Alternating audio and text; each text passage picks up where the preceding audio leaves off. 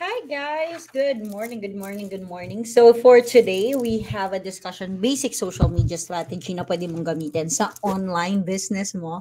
By the way, welcome back to Zytv Miss Ram's Negosyo Talk or Negosyo Talk with Miss Ram every 10 a.m. this February, guys. No? So ayan, meron tayo ditong mga simpleng daily social media routines na pwede mo ring ma-adapt sa social media or sa online business mo. So, ayan.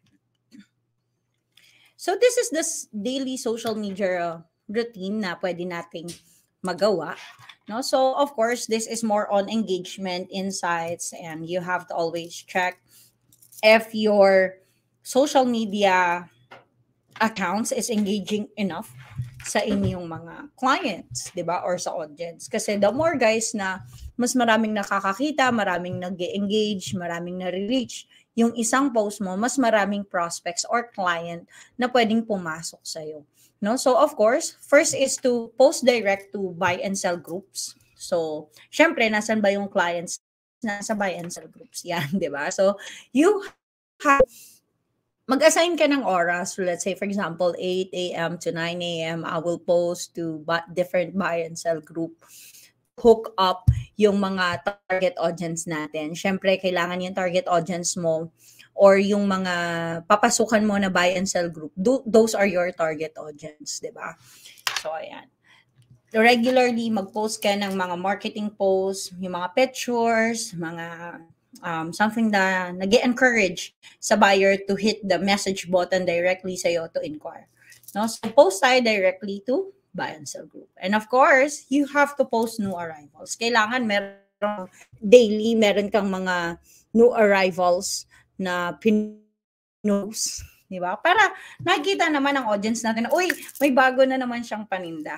No? And of course, you have to post shipment, walk-in of the day, transaction of the day. If you have, kung meron kang meet up of the day, kailangan regularly merong nakikitang, uy, legit pala siya kasi may shipment siya eh.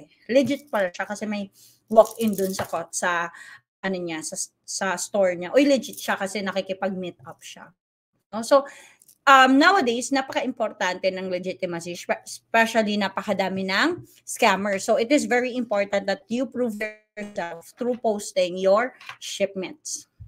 And of course, create tayo ng mga TikTok videos, encouraging, TikTok video that is entertaining and upload it in your YouTube and Facebook Reels. Kailangan multi-platform yung pagmo-market natin. Hindi ka lang stay sa isang platform.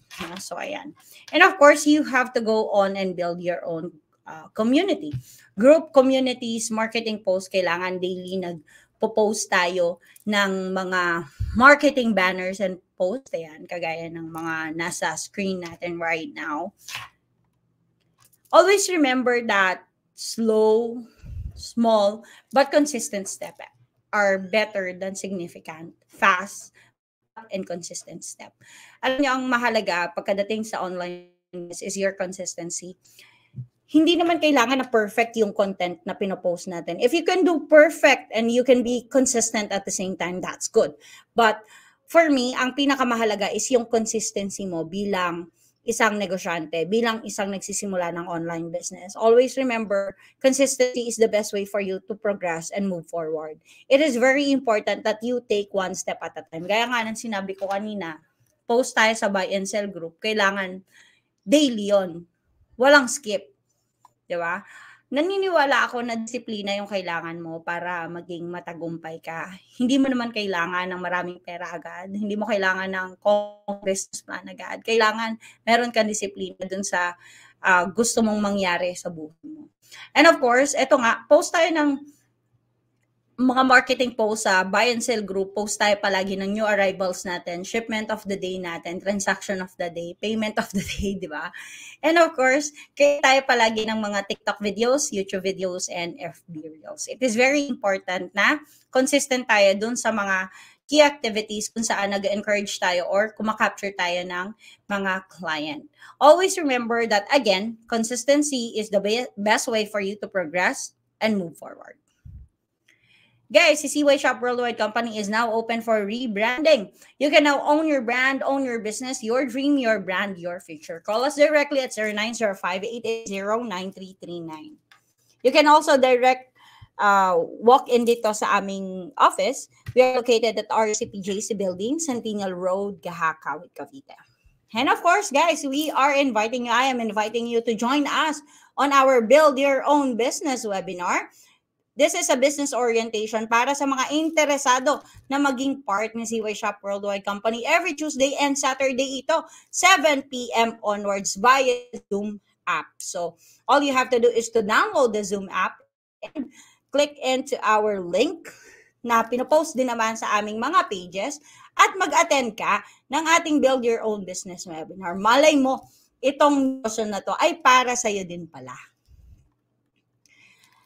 Lakas daw ng bentahan pag marami kang kakilala, no? Mali yun.